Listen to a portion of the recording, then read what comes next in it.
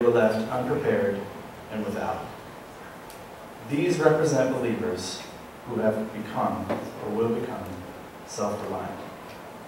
The whole of these 10 virgins, these individual members, represents the condition of the church in these latter times. As some scholars have noted, the virgins here are the friends of the bride, who are arranged to rush forth to meet the bridegroom as soon as his approach is signaled. The church, in her aggregate and ideal unity, is the bride. The members of the church, as individually called, are guests. In their separation from the world and expectation of the Lord's coming, they are his virgins. But that the bride was not mentioned to me is just so curious. I had to wonder if there was somehow more to this passage, that perhaps Jesus purposely omitted the bride from this text, as though this passage was a lock and the key lied somewhere else in the scriptures. A while back, I was doing a study on this passage with one of my friends, and he referred me briefly. He just mentioned the story of King David when he was fleeing from his son Absalom, who was seeking to overthrow him. So I decided to look into that and to see if there was any connection. I felt impressed to do that as I was preparing for this sermon. So I'd like to invite you now to go to 2 Samuel 15, verse 16 and 17.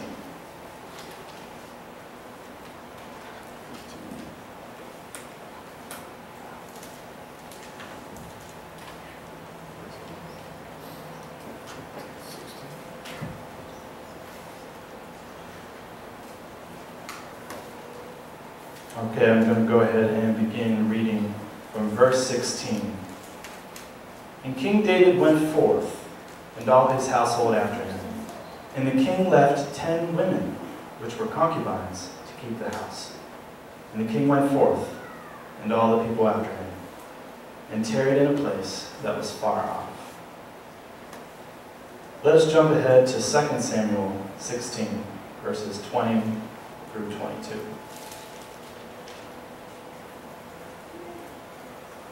Then said Absalom to Ahithophel, give counsel of what we should do. And Ahithophel said unto Absalom, go into your father's concubines, which he has left to keep the house, and all Israel shall hear that you are hated of your father. Then shall the hands of all that are with you be strong. So they spread Absalom a tent upon the top of the house, and Absalom went into his father's concubines in the sight of all of Israel. And finally, let us go ahead and turn to 2 Samuel chapter 20, verse 3. We're just quickly moving through this story to kind of see what was going on. And David returned to his house at Jerusalem. And the king took the 10 women, his concubines, whom he had left to keep the house, and put them in a room, and fed them, but went not into them. So they were shut up unto the day of their death, living in widowhood. In Patriarchs and Prophets, Ellen White gives further context to these passages. I'm just going to summarize what she said. So we know that David is fleeing from Jerusalem because Absalom, his son, is pursuing him to overthrow him. Absalom's army is able to take Israel without much of a fight. So at that point in time, a little bit later, Absalom comes to be surrounded by David's army. And Ahithophel, who is Absalom's chief counselor, knows that David is a mighty king. He knows that he is experienced generals and that his cause is not hopeless. And he realizes that if, for whatever reason, Absalom's rebellion should fail, he would be the one to take the most blame since he's the chief counselor. So he said, well, I'm not going to go out like that. I'm going to be making sure that I'm not going to die. So he prevents Absalom from retracing his steps by counseling him to do something in the eyes of the whole nation that would make reconciliation impossible. he urges Absalom to commit the crime of incest and add that to the crime of rebellion, which he had already begun. So, in the sight of all Israel, on the top of the house, he took advantage of these 10 concubines. Once the war is over and Absalom is dead, King David's army gaining the victory, messengers came unto him. And they said to him, God is good. Your son Absalom rose up against you, but today the Lord has avenged you.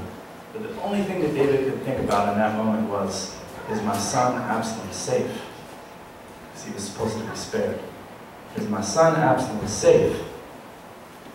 The messenger said to him, Lord, the enemies of your Lord, all that rose up against you to do you hurt, be it as that young man is.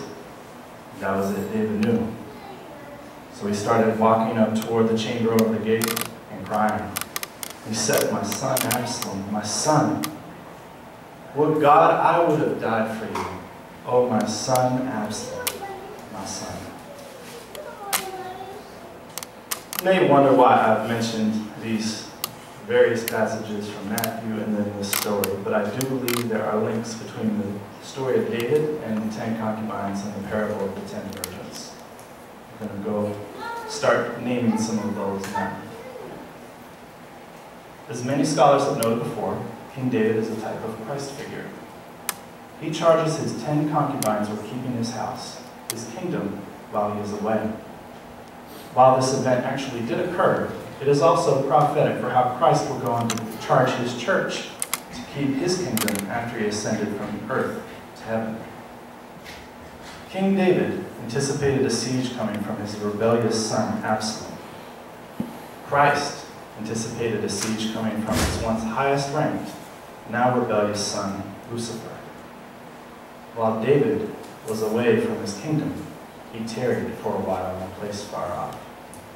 While Christ has been away from his kingdom, which is entrusted to his church, who early on earnestly anticipated his return, just as all 10 virgins did initially anticipate the coming of the bridegroom, he tarried for a while in heaven, and still does. Absalom easily takes David's kingdom captive, and in order to claim the kingdom as his own, he takes advantage of David's 10 concubines in the sight of all Israel. While Christ is away, Satan assails Christ's followers with temptation, ushers in confusion, brings them to a state of weariness, and flowers us with self-righteousness. Eventually, all 10 virgins fall asleep while waiting for their bridegroom's return. And upon stirring from their slumber, 5 of the professed virgins realize they have committed adultery with the world, no longer possessing the saving oil they once held so dear. They have become self-reliant. Eventually, Absalom's life is taken in battle. But despite Absalom's persistent, rebellious, and unforgiving nature, David loved him to the very end. He wept over him. He wished to God that he could have given his own life for his heartless son. And so, even Christ loves Lucifer this way to this day. Ellen White refers to this in Great Controversy, that Jesus sought to forgive him on many occasions when Lucifer began carrying out his wicked plans. At one point, Lucifer came to Christ, asking that he could be let back into heaven. And Christ wept and told him he could not be, because Lucifer was not apologetic for his actions, rather only sorrowful that he had lost his esteemed ranking. Lucifer had become self-reliant, but still desperately longed for a place in the universe. Oh, how he missed the very thing he longed for was standing right in front of him. Absalom betrayed David, as did Lucifer betray Christ, and became Satan, the adversary. If Christ can so have a heart for Satan after his rebellion, how much might he have it for us? The great tragedy of Satan Absalom, the 5 foolish virgins, and everyone that rejects God is that they reject the very thing they long for, and then go chasing after it someplace else. I'll go ahead and repeat that. The great tragedy of Satan, Absalom, the 5 foolish virgins, and everyone that rejects God is that they reject the very thing they long for and then go chasing after it someplace else. Satan's whole dominion is built upon that belief, the belief that there is another way. Make no mistake, so is ours in this world. The Laodicean church, which while we do not have time to explore today, is personified in the parable of 10 virgins as all 10 virgins, not just the foolish, because they all slumbered. But the Laodicean church most poignantly represents the 5 foolish virgins, for the term Laodicea translated from the Greek language actually means a self-reliant people. As the Lord said to the 5 foolish virgins who came to the marriage door after it was shut, He will also say to any who choose self-reliance, I do not know you. He will not coldly say it, as though He has erased them from His memory. Rather, He is saying, you never joined me in the marriage procession. We never became one. I do not know you. Otherwise, He is saying they have rejected the simple, eternal invitation to be known. The words which gently reverberate from the heartbeat of the universe to every arm of its reach, to each and every bit of space and matter in existence. Come unto me, all you who labor and are heavy laden, and I will give you rest. To be known is to be His bride. And to be His bride is to be both a wise virgin with oil, resting in the faith of Jesus and obeying His commandments, and to make the cry at midnight, behold, the bridegroom comes, go out to meet Him. Why is the bride absent from the parable of 10 virgins? Perhaps Jesus has invited us to fill in the blank. Perhaps He has given us both the lock and the key to say, she is there. She is the reason the wedding is happening, because she has finally become who she was meant to be. The light of the world, as Christ is the light of the world. He waits upon us, His bride, to ready herself. And when she does, how the bridegroom will lovingly rush to meet her. The procession of the bridegroom is synonymous with the procession of the bride. Come to me, all you who try your own way and are self-reliant, and you will be known forever.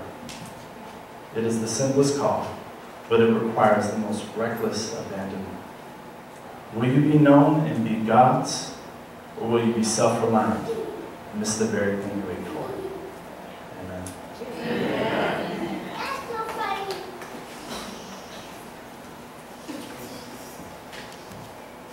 This time we'll be singing our closing hymn, which is Trust and Obey, number 590.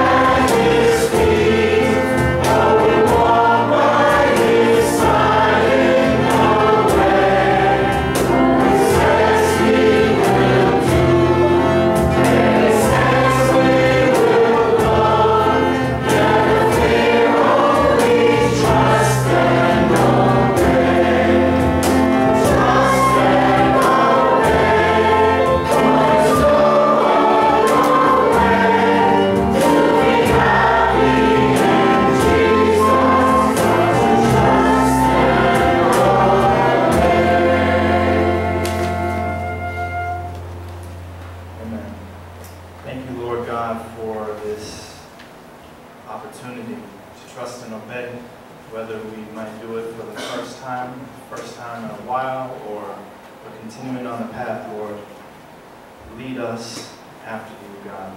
If we have questions, if we're skeptical about things, might we ask? Might we search you out? Might we ask somebody else about it? The devil wants to get us into our cubby holes of fear, and then to cause us to be comfortable there and say, well, I think I have decided what I think about this, without searching out all the questions we might have inside us. God, lead us recklessly, abandoned to in beautiful love, that your church, this church, might begin its procession. You will come to meet us, Lord. This we trust. In your name, Jesus. Amen. Amen.